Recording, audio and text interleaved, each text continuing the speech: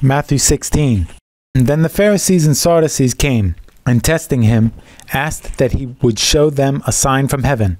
He answered and said to them, When it is evening, you say, It will be fair weather, for the sky is red, and in the morning it will be foul weather today, for the sky is red and threatening. Hypocrites! You know how to discern the face of the sky, but you cannot discern the signs of the times. A wicked and adulterous generation seeks after a sign, and no sign shall be given to it except the sign of the prophet Jonah. And he left them and departed. Now when his disciples had come to the other side, they had forgotten to take bread. Then Jesus said to them, Take heed and beware of the leaven of the Pharisees and the Sadducees. And they reasoned among themselves, saying, It is because we have taken no bread. But Jesus, being aware of it, said to them, O you of little faith, why do you reason among yourselves because you have brought no bread? Do you not yet understand or remember the 5 loaves of the 5,000 and how many baskets you took up, nor the 7 loaves of the 4,000 and how many large baskets you took up? How is it you do not understand that I did not speak to you concerning bread, but to beware of the leaven of the Pharisees and Sadducees? Then they understood that he did not tell them to beware of the leaven of bread, but of the doctrine of the Pharisees and Sadducees. When Jesus came into the region of Caesarea Philippi, he asked his disciples, saying, Who do men say that I, the Son of Man, am? So they said, Some say John the Baptist, some Elijah, and others Jeremiah or one of the prophets.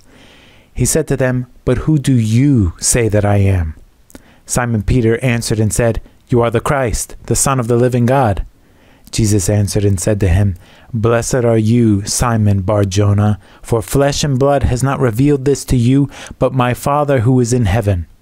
And I also say to you that you are Peter, and on this rock I will build my church, and the gates of Hades shall not prevail against it. And I will give you the keys of the kingdom of heaven, and whatever you bind on earth will be bound in heaven, and whatever you loose on earth will be loosed in heaven. Then he commanded his disciples that they should tell no one that he was Jesus the Christ. From that time, Jesus began to show his disciples that he must go to Jerusalem and suffer many things from the elders and chief priests and scribes, and be killed, and be raised the 3rd day. Then Peter took him aside and began to rebuke him, saying, Far be it from you, Lord, this shall not happen to you. But he turned and said to Peter, Get behind me, Satan! You are an offense to me, for you are not mindful of the things of God, but the things of men. Then Jesus said to his disciples, If anyone desires to come after me, let him deny himself and take up his cross and follow me. For whoever desires to save his life will lose it, but whoever loses his life for my sake will find it.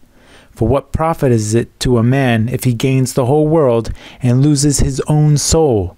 Or what will a man give in exchange for his soul?